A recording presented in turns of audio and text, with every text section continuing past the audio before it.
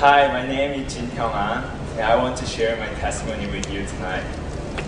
Nothing is impossible, and it all depends on how hard I try. This is what I learned from many stories of great men in history books and from the world. I kept this idea in my heart and tried my best to live this self-driven life. Up to the date, it has been successful. I was good at school, and I enjoyed my life back home. Also, I was coming to Japan from a small city in Korea. Last year, when I arrived at Philadelphia airport, I was excited about new culture, new people, and new college life. But at the same time, I was afraid about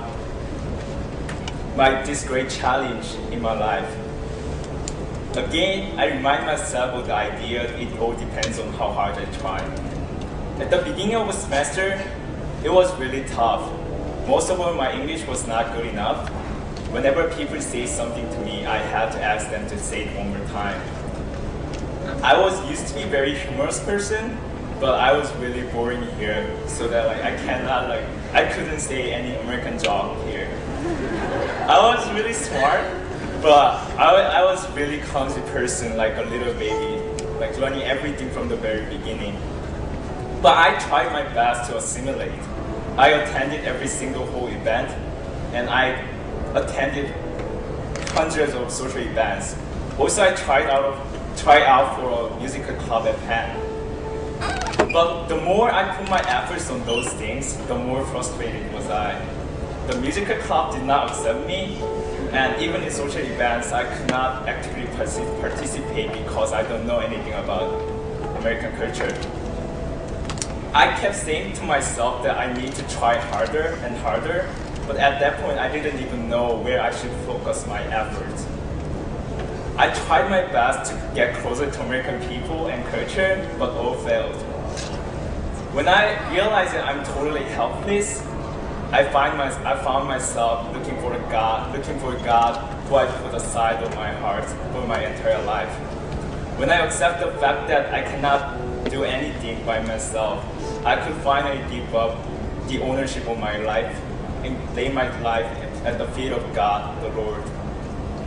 As soon as I accept God, I could see He's working for me. I could see He's changing my life.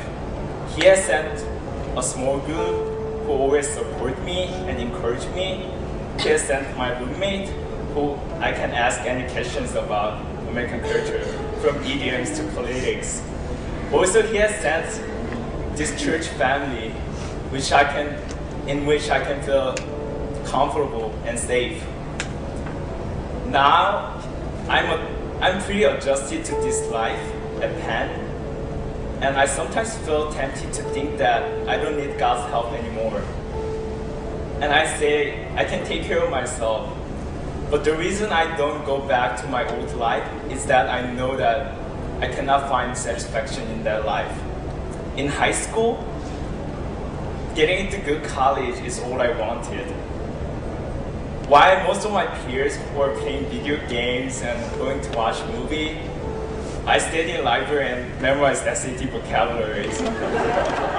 I hated my senior year, but I could stand it because I believed that I could enjoy my life more than them when I got into college. Now I'm here at Penn. I go to college, which I really wanted to go. But I don't have time to enjoy what I achieved. Because I need to study hard for A's, I need to do many extracurricular activities to fill my resume. Also, I need to look for summer internships.